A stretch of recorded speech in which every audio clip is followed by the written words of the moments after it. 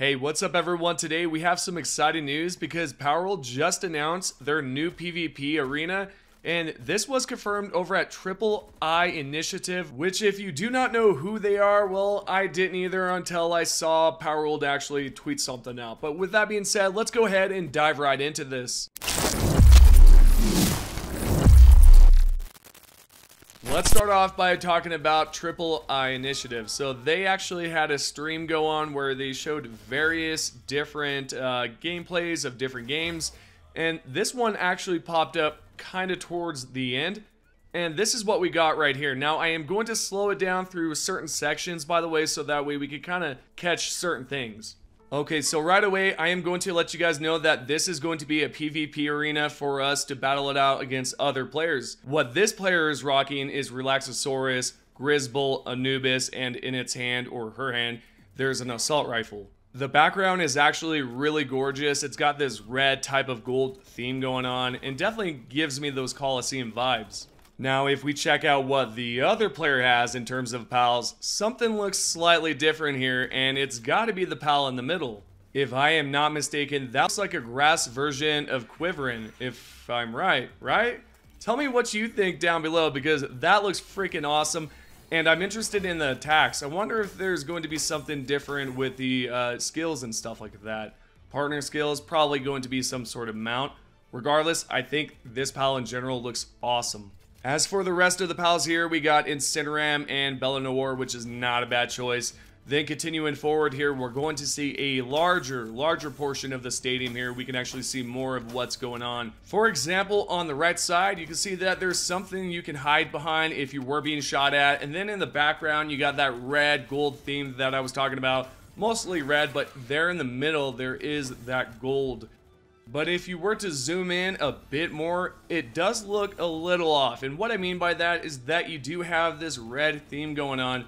But then if you take a look here, it's just this random green banner. Maybe there's a way that we can choose a selection of symbols or colors, and then we can just show off our banner. This right here is interesting to me, and I would like to know that, and hopefully that's something they will inform us on later on once they get closer to releasing this Coliseum or PvP arena. Also, not to mention, I thought this was interesting right here in this clip.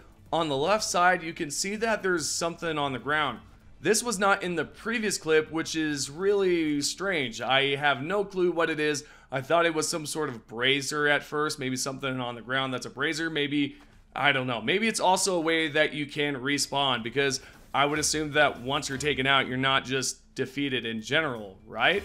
Well, who knows? But what I would like to know is your opinions on this. What do you think about this? Do you think this is a good future for Palworld, or are you not too excited for PvP? I know I have read some comments in the past. A lot of you are just not for it, but there are a good portion of you that are for it. I personally have no idea how I am going to feel about this, but if they were to add something like extra rewards that you're only able to get from PvP, that right there in itself is rewarding, I think. And that's how you really would get me to play PvP, is if there is some sort of rewards locked behind it. What would be great is once you get a certain amount of wins, you can unlock a custom outfit or custom armor. I don't know, I'm just throwing certain ideas out. But you get what I'm saying. There's some sort of way to unlock something once you do get a certain amount of wins. So with that to the side, we are now going to continue on and talk about the next update for you guys on Xbox. I know a lot of you are curious about this, and if you did miss my other video, or yesterday's video specifically, there was something I did go over, and so I'll just kind of go over it now. What's happening is that when Palworld does send an update over to Xbox, it has to go through some sort of certification, right? They have to certify it and then say, you know, hey, it's okay, it can be shipped out. And that right there is why it takes so freaking long for these updates to arrive, because they have to be certified, and then, you know, Microsoft essentially puts down the stamp and they're like, yeah, it's good to go. So as I mentioned before, that's really how it works. Now, you do not have to take my word for it right here. If you would like to check out the video, check out yesterday's video. But with that being said, we are now going to take a look at this right here, because Bucky did say that they did send another update, but they're waiting for it to be verified. Now, right here is a screenshot of a member that says this right here. Would you care to make another announcement to explain what people can do and can't do before the update is rolled?